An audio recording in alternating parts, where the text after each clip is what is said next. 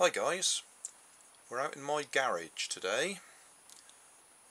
I bought this bottle of hand wash in my local bargain store for 97p because I want to do an air jet powered car using the pump mechanism as an air valve. I did one of these quite recently. But before I actually do it, what I'm going to do is empty the contents into an old milk bottle, and then I'm going to pressure test. I chose this bottle for a couple of reasons. One reason was it looked to me like the top was the same diameter as the pop bottles that I buy, and I happen to have a pop bottle top there that I've already modified with a air valve in it, so I can use that to do some pressure testing because it does seem to fit. Don't know whether that's going to be airtight or not, but we'll find out. Okay, I shall connect my foot pump onto there. I'll put the bottle underneath some heavy blankets or tarpaulins as I've got here, and just keep pumping it and see if I can actually make it burst. Right, I've connected up the bottle to my foot pump. I'll now cover the bottle with some tarpaulins or heavy blankets, whatever you like to call them. Then I'll set up the camera so it can watch the valve on the foot pump, and we'll pump and see how far we dare to go. The red needle there I've got pointing to 20 psi, just to give you some sort of a reference. It's 20 there. If it goes all the way up to there, or if the black needle goes all the way up to there, that would be 50. But we'll start at 20 just to give us some idea.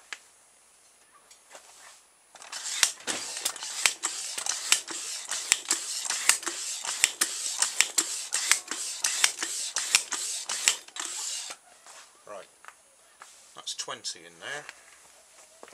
Let's have a look at the bottle.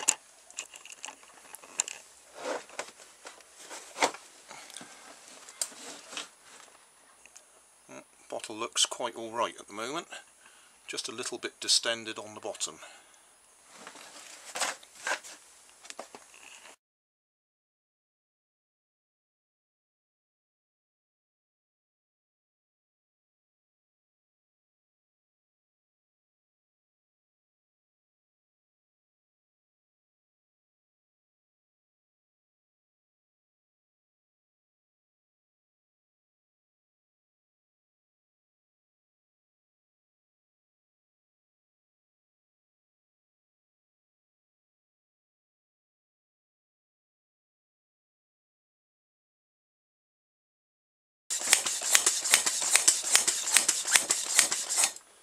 No, the pumps doesn't seem to be able to get more than 60 into it,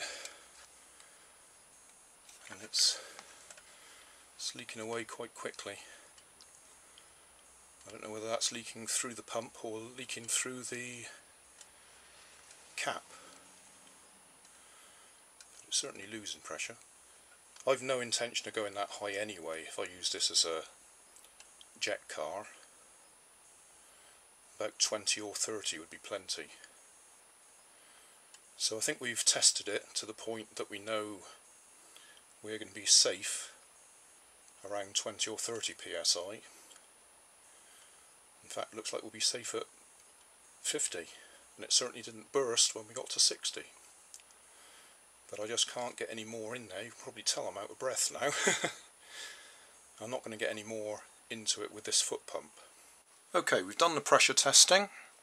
I actually bought two of these bottles with the intention of testing one to destruction and then having the other one to make the car with. But being as I totally failed to burst this bottle, I'll be able to use this one anyway. So the next stage is to take apart the pump and convert it into a air valve.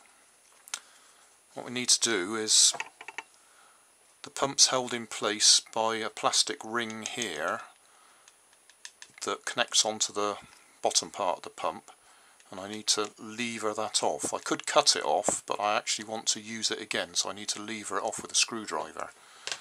And to be safe, I should put my gloves on. Well, that worked a lot easier than I expected. Take my glove off again. Right, hopefully you can see there's a ridged top to that white plastic bit that the black plastic bit clipped over. Right, we'll try and do the reassembly in a bit of a close-up mode. First of all, we don't need that bit anymore.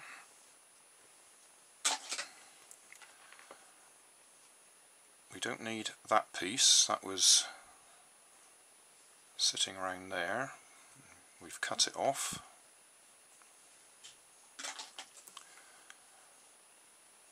On this piece there's a seal that needs to be moved to the top side.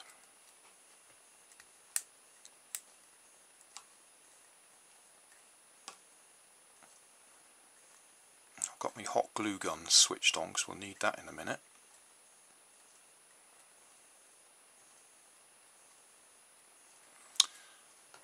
We need our little glass bead. We need the spring.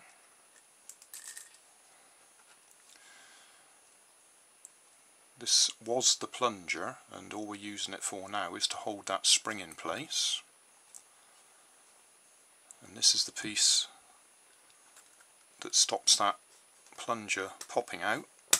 So put that back in place. That's why we didn't cut it off, we actually need it. So now it fits in that way up, and you'll see, I don't know if you can see, there's some air holes just there. So we need to fill those air holes with hot glue. And we can do that. I can put some round there, put it up in there, and then put some more around the outside, and hopefully that'll make sure it's a good seal. So hot glue gun ready.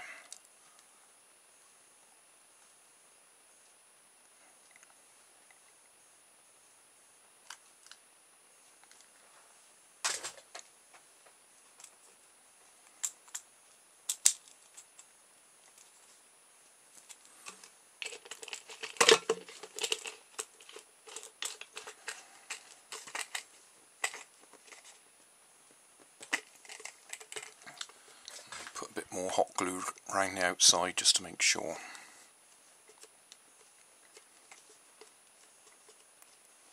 So the purpose of this is to fill those air vents.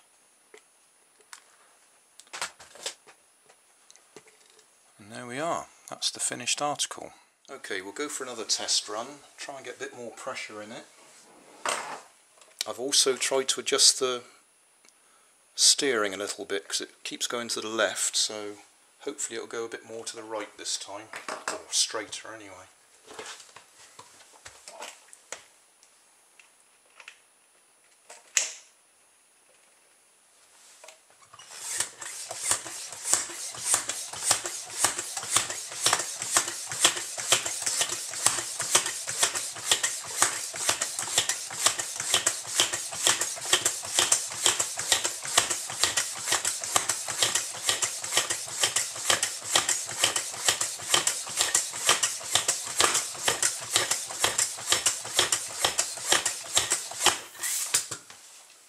Hopefully we've got about 40 psi in here this time.